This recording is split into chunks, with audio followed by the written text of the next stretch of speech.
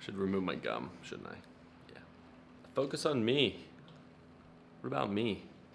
Cool. What's going on, guys? Welcome to another video with Create and Go. My name is Alex Nerney, and we're gonna talk today about if your logo actually matters when it comes to blogging. Today's video, I want to be a little bit different because normally our videos are like 15-20 minutes, but it can be answered in like a really short amount of time. So I just want to go ahead and answer this question. The reason why I'm bringing this up is because I saw it back in our private support and community group.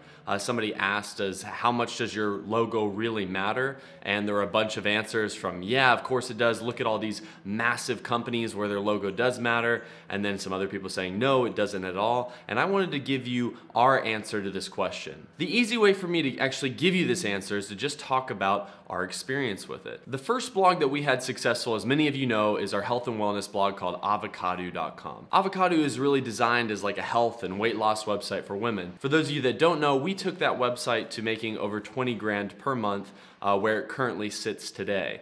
And just so you know, we have never ever designed any sort of logo for that website. In fact, I think that Lauren just found the font that we use, just found a cool font called Trash Hand online, wrote out the words avocado, turned it into a PNG, and that has been our logo ever since. So it's gonna be hard for me to sit here and tell you that your logo matters when we didn't need it to take our blog to making over 200 grand per year. The same goes with Create and Go. Create and Go started the same thing, same exact logo, same font for a while. Again, the reason was, we're already successful without using a logo. Why would we go and get a logo, right? Well, now today we actually have a logo designed, and you'll notice that it's not really complicated at all. I think it's a nice put font with like even just a little arrow at the Create and Go mark. I think it's important for me to address this because I went to business school at Arkansas.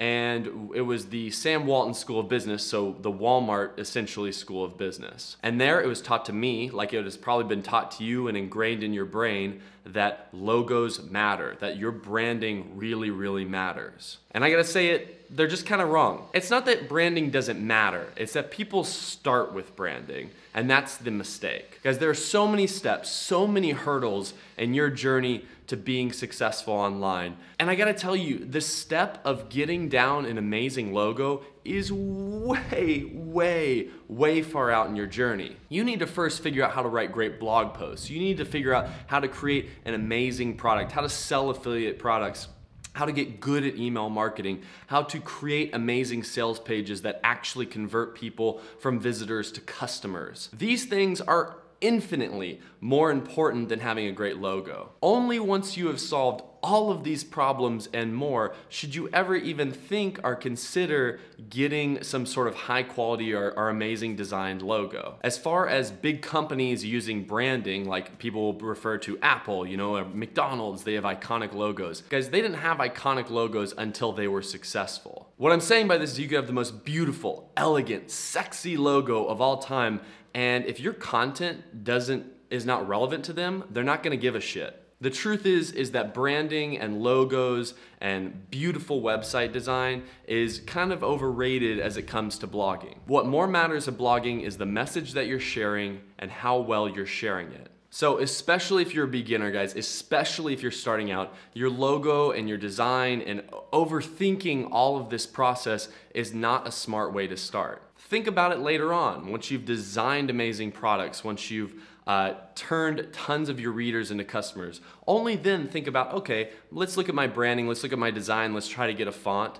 So guys, that's my conclusion on the subject. This is not something you need to be concerned with until much, much further down the road. I hope you liked this short video, guys. We're gonna do more like this in the future because I wanna answer your questions. I don't want every single video on Create and Go to be like some sort of 20-minute episode or novel of me just ranting and rambling. So I hope you like this one. If you liked it, hit the like button. If you're feeling really compelled to do it, subscribing is always pleased and appreciated. And all right, guys, I will see you on the next lesson. Oh, wait. Before we go, I do want to show you this view.